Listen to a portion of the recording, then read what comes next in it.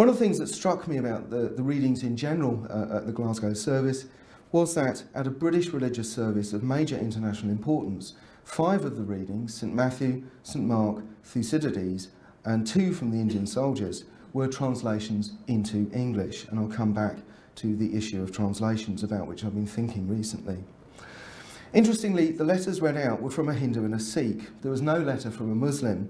There may have been Pakistani officials at the service, I don't know, but Pakistan was not officially represented in the order of service.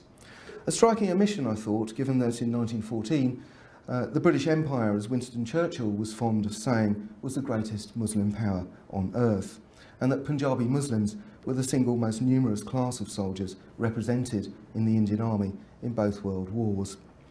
So I'd like to rectify this omission and move on to some readings from Muslim soldiers to give an idea of the variety of Muslim responses to the war.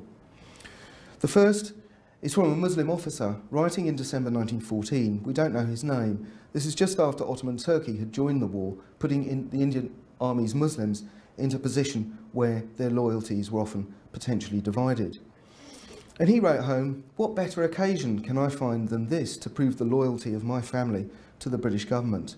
Turkey, it is true, is a Muslim power, but what has it got to do with us? Turkey is nothing at all to us." Clearly, he's expressing very openly loyalist sentiments, and at this early date, he probably wouldn't have known about the existence of the Boulogne censorship office, but he would have known that his own officers, regimental officers, would have read his letter before it was posted. So there might have been an element of self-censorship there. But a language of qualified loyalism is a characteristic Muslim voice in the collection, with some significant exceptions. I want to read a second letter now. It's from an elderly Hindustani Muslim to his son serving in France. He writes, "Formerly, I had experienced but one sorrow, and that was the death of your mother. My childhood and manhood were spent very happily. Now, in my old age, I have had to endure the sorrow of long separation from you, and as a consequence, my eyesight is failing rapidly. It is not fitting that I should dilate on my infirmities, and up to the present time, your brave words of comfort and hope have sustained me. But many people like me have, through grief for the loss of their offspring, departed this life. I live in the belief that by the mercy of the pure God, that day will come when my sightless eyes will again look upon your face, and looking will regain their lustre." A very moving letter there from a father. The letter was written in August 1916, fairly typical of the letters that were written by families in the middle period of the war, and even more so in 1917, from families urging their menfolk at the front to come home. It's a very moving and beautiful letter, and we can empathise with the man's situation. But I think there's more to that letter that moves an English-speaking audience, and I would now like to turn my attention to the issue of the translations. How good were the translations?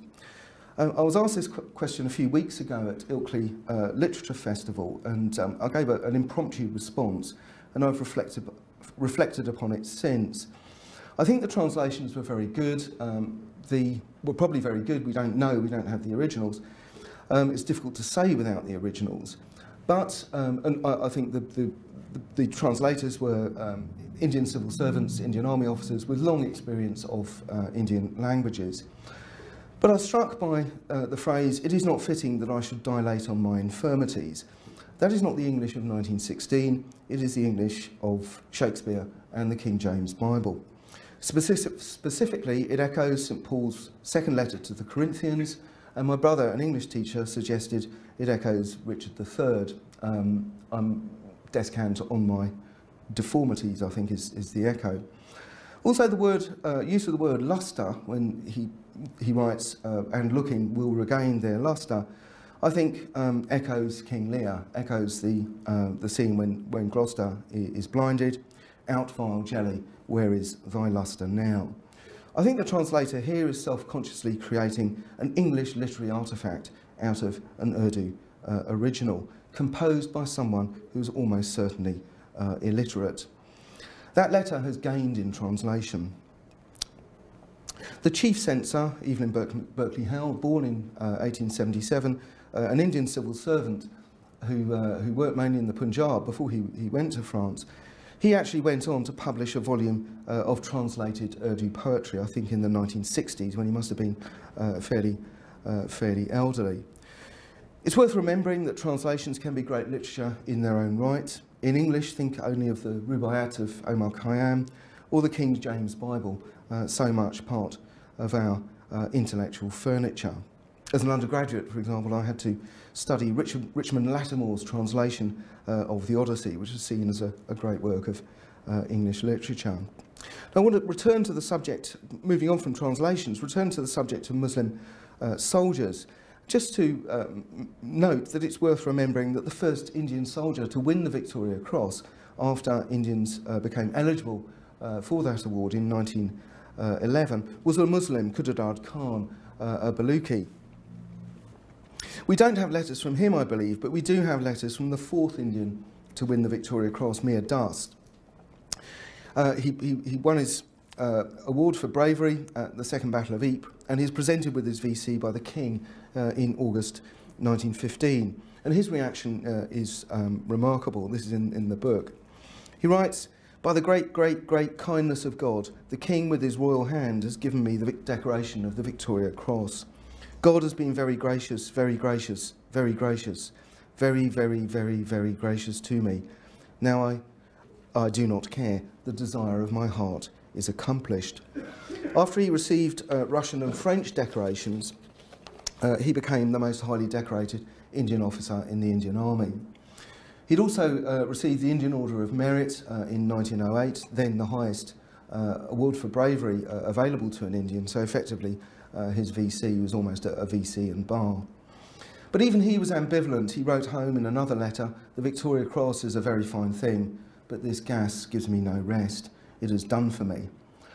His brother, Mir Dast, also a Jamadar, junior Indian officer, had earlier deserted in March 1915. He'd gone over to the Germans with 24 troops, and he'd ended up in Kabul with a party of German agents in August 1915, and their plot was to try to bring Afghanistan into the war against India. So very complicated, and I think an interesting example of the complexity and ambivalence of some Muslim reactions.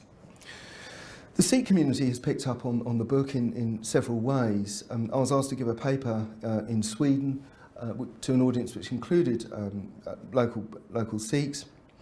And in that paper and in the book chapter that resulted, I used this quotation which illustrates something about, I think, the warrior values of the Sikhs.